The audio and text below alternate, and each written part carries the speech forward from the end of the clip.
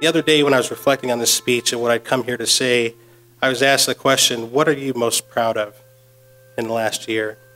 And I'll admit that I struggled. I struggled for two reasons. First, while I know we've delivered a great deal of value to the people of Chicago, we've begun to transform this office in new ways. We've generated more revenue, we've engaged communities, and really interacted with people in this city unlike ever before from this office. All of that is true. In large part, I feel like while it's true, it's something called just us doing our job. So while I believe we've set an unprecedented standard for this office, for our performance, and for public engagement and accountability, this should be the rule and not the exception. It shouldn't be something that we beat our chests about. It's something that we put our head down, put one foot in front of the other, and keep doing tomorrow and the next day. The second reason I struggled is because of the events of the last week. How hard it's been to watch the city that I love go through this challenging time. How hard it was to watch the killing of a 17-year-old Laquan McDonald. How hard it has been for me and the rest of Chicago not to let our anger and distrust lead to counterproductive actions. I struggled because I've been as disappointed in us as I have been proud. As elected leaders, civic leaders, community leaders, we still have so much more to do, and it's more important now than ever. We can no longer ignore entire segments of our population and believe that it will lead to the best outcome of our city. It's not possible. Our fates are inextricably linked.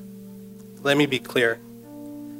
There is a broader impact on our local economy when we allow for disinvestment, inequality, and violence to continue. It's all of our problem. It's not a black problem. It's not a Latino problem. It's not a white problem. It's not an affluent problem. It's every person in this room's problem. It impacts all of us greatly. Some personally, some individually, some with family members, but all of us who have a belief of a better city and a better Chicago, this matters to you. That young man's life matters. The 10 people who have been shot since the tape was released matters to you. It matters to our economy. It matters to your household. It matters to the future of your children and grandchildren. As taxpayers, we can no longer afford the high cost of injustice, disinvestment, and inequality, a cost that shows up in our jails, courtrooms, hospitals, public assistance programs, and even our morgue. The reality is, for too long, too much of this city and what it has to offer has been closed off to too many. And our job is to open the doors. Our job is to provide a seat at the table. Our job is to create that connection where people haven't historically had the access. And relative to the over $4 billion a year we spend on the criminal justice system and related activities, we spend a mere fraction of that on real community investment, on real opportunities in neighborhoods, investing in people and helping them thrive so that they can in fact be contributing members of our economy. Our single largest problem is where we invest our money, and our belief that those investments in the long run are leading to the outcomes that we want to have. We have an expectation for outcomes. We're not putting our money where our mouth is. We have a belief that it's someone else's problem when it's really all of our problem.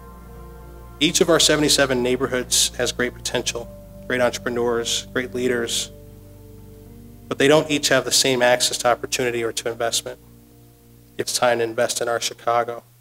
It's time for our banking partners to step up and talk about where they're investing their assets. It's time for our pension funds and others to invest in our city. It's time for more organizations to follow the lead of the Chicago Community Trust and invest in communities to help catalyze growth. And it's time for each and every one of us to ask ourselves, our teammates, our family members, our loved ones, how do we help people today?